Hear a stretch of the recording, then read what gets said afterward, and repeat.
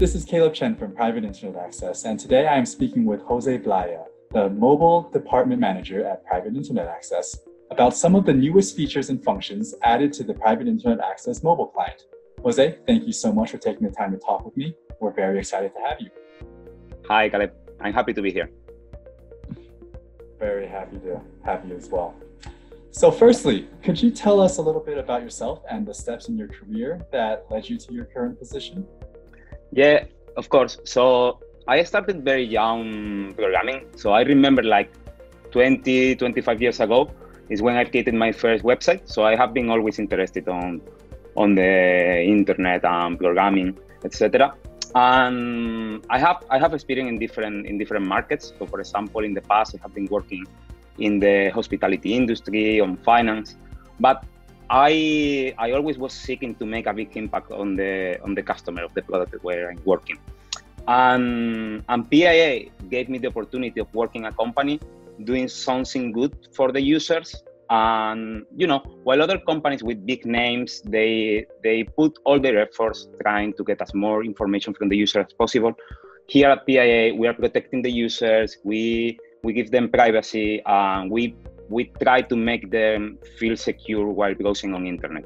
And I think that's something very important. That's one of the reasons why I joined the company at PIA. Very admirable. So here's a quick one. Do you prefer light mode or dark mode? That's a very good question, because I have been always a very fan of the light mode. But recently, in the last months or the last 2 months, I changed completely to the dark mode.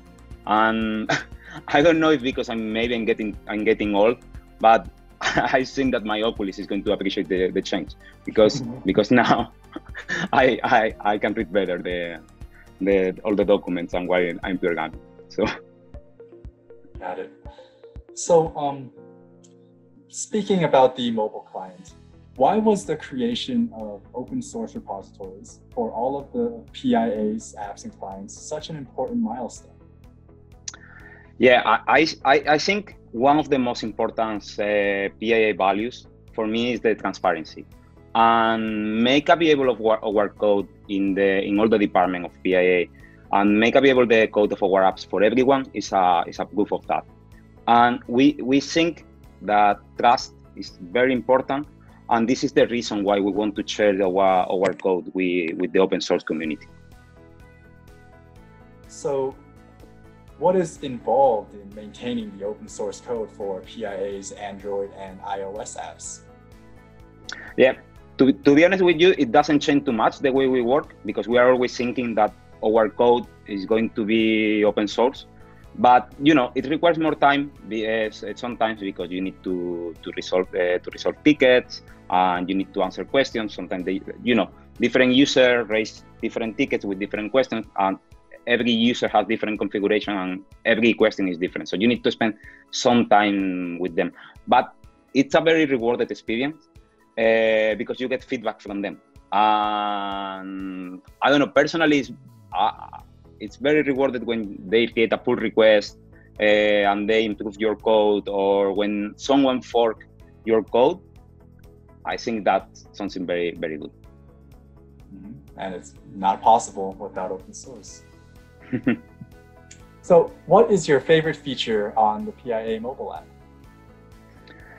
Yeah, my favorite feature of PIA is the per app settings. And this is something that we only have it on desktop and Android, and not on iOS, for example, because by a limitation of the Apple SDK, we can't configure this feature on Apple devices. But it's a very powerful feature, and it's one of the features that I'm most proud as a PIA employee, because we are the only VPN company supporting the 3 major desktop platforms, and our implementation is very easy to use, and it has the most functionality in the market. So all PIA mobile apps recently added WireGuard support. Why should people check it out and consider using it? Yeah, so WireGuard is a VPN protocol, and WireGuard has been designed to offer significant improvement in the VPN speed, and without compromising the user security. That this is something that is very important. And I recommend to all our PIA users to try it out, because they will see a huge improvement respect the OpenVPN protocol. And for example, here that we talk more about mobile, I want to mention one of the key features from WireGuard for mobile apps that is called roaming in their protocol. And this means that the VPN will stay connected when you switch between different networks conditions. So for example, with OpenVPN or with IPsec, if you are at home with your Wi-Fi and you go out and you need to switch to mobile data, the VPN needs to reconnect to establish a new VPN connection. With WireGuard and this roaming feature, the VPN will stay connected, so it doesn't need to reconnect. And this is an advantage, because for example, sometimes you enter in a tunnel or you are somewhere that you don't have internet connection. And with other protocols, the VPN, what it's going to try to do is to try to reconnect and reconnect and reconnect. And after some attempts, we are going to give up and we are going to disconnect the VPN because we think that you don't have internet connection. But with WireGuard, you are going to stay connected, and you will be sure that after you recover your internet connection, you will stay connected. So you don't need to reconnect manually. And on top of this, Android is implementing WireGuard as a native VPN protocol in their next version, in Android 12, that is going to be available next year, I think. What this means is that WireGuard is going to have more support from major players as Google. Probably iOS and Apple at some point, they will add WireGuard as a native protocol as well. And what this means is that the battery performance and the battery efficiency is going to be better when using a native protocol from the system. Looking forward to that. So you mentioned the core app settings and how they are the most proud feature as a PIA employee. Could you explain a little bit more about what those are? Yeah. Per app setting is to understand what that feature does is very simple. It's a feature that allows you to decide which apps use the VPN and which apps don't when your device is connected to the VPN. So what is your favorite example use of the per app setting? So one good example, and it's an example of something that happened to me. For example, I use a mobile app for a bank that this app doesn't allow you to connect to the bank while connected to a VPN. So with per app settings, you can decide that you don't want to use the VPN while using the bank app. So for example, I will be protected, and even if I'm receiving a message or something in the background is happening on the device, everything that is happening inside that specific app is not going to be through the VPN tunnel, but I will be protected for the other data in the background. Could you explain how to use the network settings in the PIA app? Yeah, of course. And I have to recognize that this is a feature that has been very hard to explain to our users in the past, and I hope to solve all the possible questions that they could have today.